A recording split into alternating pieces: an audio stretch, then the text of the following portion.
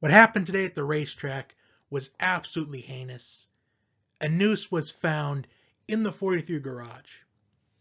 Now, for those that don't know, the 43 is driven by Bubba Wallace, the only African American driver in the sport.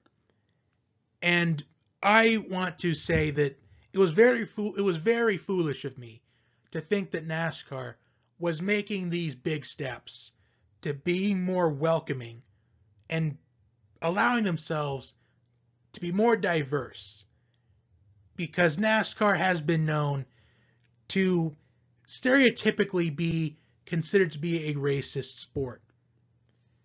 And right now, based off what happened today, it still is, because this heinous act is taking place in light of several NASCAR drivers speaking out against police brutality and showing their support for the Black Lives Matter movement, the abolition of the Confederate flag.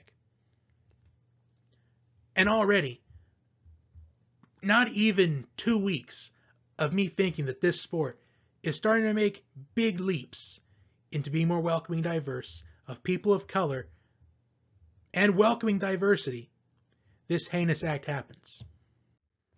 As far as who did this and what their motive is, I'm not going to play the guessing game on who did this, but I will say I will be very shocked, and I will be appalled, and I will be absolutely ashamed if it was another driver that did this.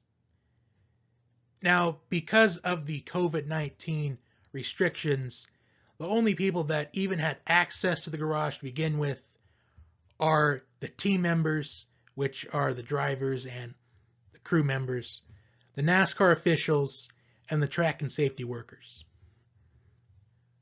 So there's really no need to play the guessing game on this, on who did it, because it's most likely going to be figured out probably tonight, because I'm sure that NASCAR is going to be looking at the cameras, because there are cameras everywhere, and there is a 100% chance that this person will get caught, and they will face the consequences.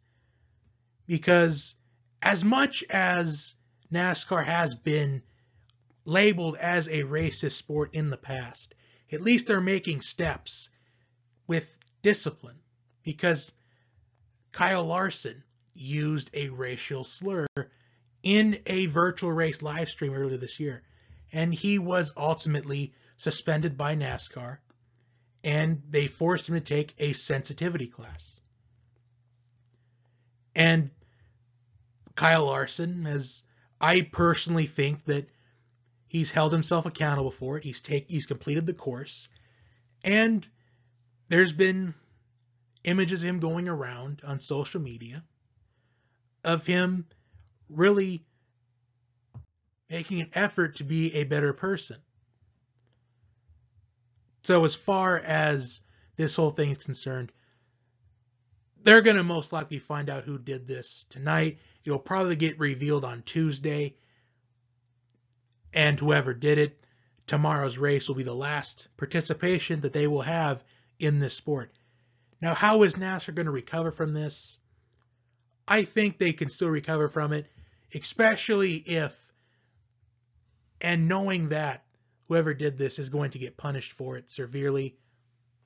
So that's all I'm going to talk about it.